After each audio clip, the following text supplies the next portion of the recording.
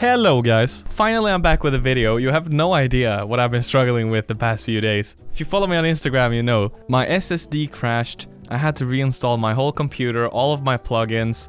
I lost so many things. Luckily, I didn't lose my projects and the Guitar Sessions Volume 2, which will be out next week, by the way. Bit of a sale going on until then on Guitar Sessions Volume 1, if you want to get that. Let's go, hype train. Yeah, it's been crazy. Today, I'm gonna show you my remake of Brooke's latest track, One Night Loneliness. I made this remake the day it came out, which is a week ago or something like that. It's not perfect. I had some stuff missing when I opened up the project file that I made on my SSD that broke. So it doesn't sound exactly like it did, but I've tried to fix some things. But yeah, here's my remake. If you want to get any of these sounds that I used, head over to mhamusic.com, link in the description. And yeah, let's get into it.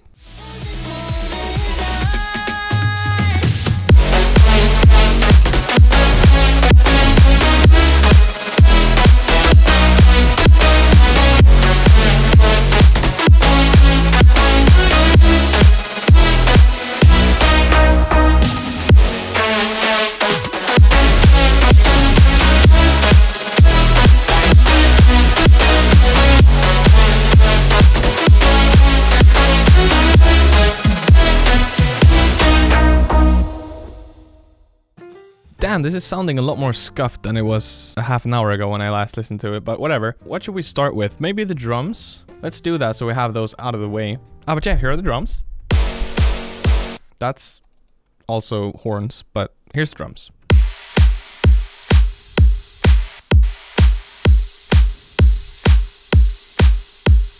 So, I'm just gonna go through everything real quick.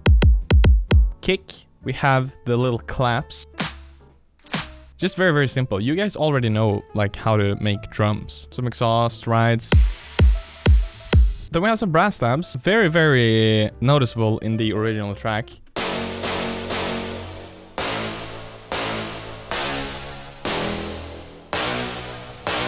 Really freaking dope melody as well. Or, not melody, but bass line. So, all of that.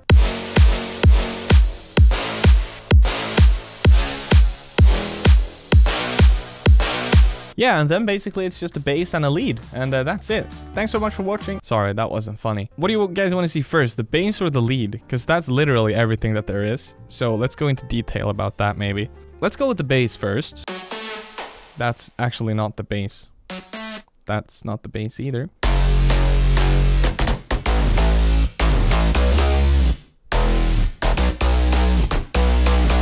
That's the bass. Let's look at some processing and stuff. What are the layers? There's 1, 2, 3, 4, 5, 6, 7, 8.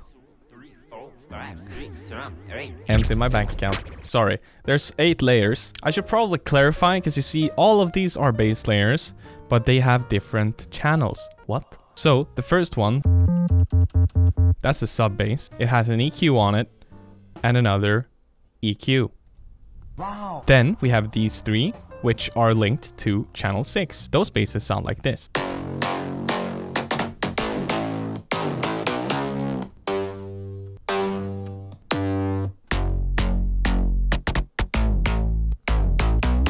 That's how they sound without any effects. Decapitator, then I'm cutting out the low end, adding some fresh air for some reason. Yeah, it has a little bit of sizzle to it. Then we have some wave shaper. Just destroying the sounds. Some OTT, tiny teeny bit. Another EQ to cut out the lows that we added back with all these down effects. A little bit of Valhalla room to put it in space. An ozone equalizer where I did some mid-side EQing. And then just a filter for automating throughout the track. So together with the sub bass, they sound like this. Now, in my remake, I've made the bass a lot more aggressive than what it is in the original. I don't know why I tend to do that, but it's just, I just do that sometimes. But it sounds pretty good, so, you know, I'm not gonna be like that. Then we have the last basses. These 2 right here. Now, these basses sound amazing.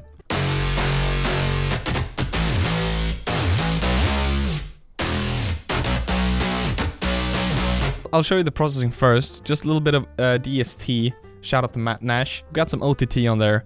Just a little bit of EQ and a filter for the same automation purposes. But the presets are the second sound bank that I made for Vital. It's the bass lorry.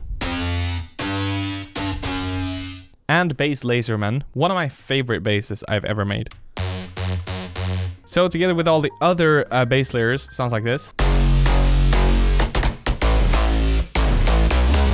I should probably add that there's quite a lot of swing as well here in the channel rack. 64% swing. It's a very swingy track, this. So here's the bass and the brass and the drums then.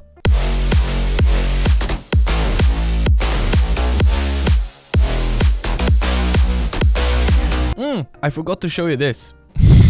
Very important. It goes along with the bass. You hear that?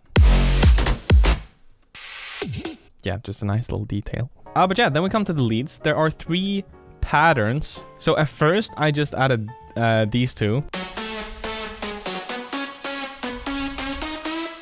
But then I realized the lead has to be a lot more, sound a lot more like the original, I guess. And also needed to have a lot more mids. So I made this as well.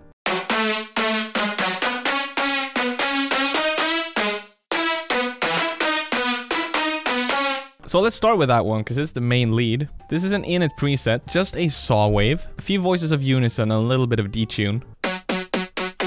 Sounds like this. We add some chorus, some compression. Very important, linear full distortion. Little bit of an EQ boost around the mids here. Then a little bit of phaser and some reverb. So very, very simple sound. So at this point, it sounds like this inside of Vital with no post effects. But with the effects, it sounds like this. So what I added was a little bit of this Vox thing here in Effector. Just a tiny bit. It just like, you can hear it in the tail. It just sounds a little bit more metallic that way. I don't know. Some distortion, obviously. I love Wave Shaper. Valhalla Room, an EQ, taming the highs a little bit, removing the lows, bit of OTT, a teeny tiny bit. Another EQ, another reverb that's also automated, a bit of soothe, and then a little bit of saturation here from M Saturator, another OTT. So those are all the effects for the main lead. Sounds like this with the reverb automation, as well as this little pitch automation here.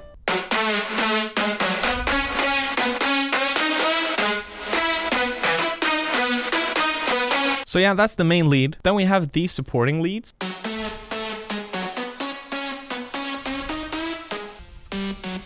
That's the lead 09 from the second Serum Bank. And then a bunch of Vital presets. Lead Future House. Another lead Future House, but it's 1 octave up.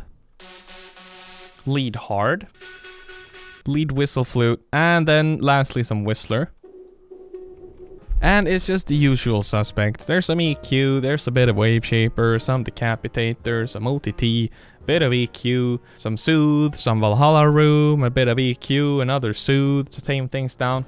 You get the idea. Just tidying up the sound, doing a bit of EQing, a bit of reverb, you know, just give it some love. Next layer, we have this.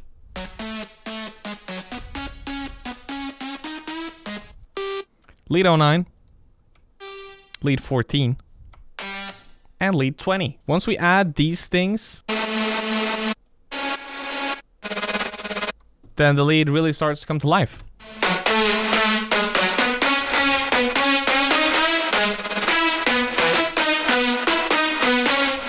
The only thing that's missing is right here.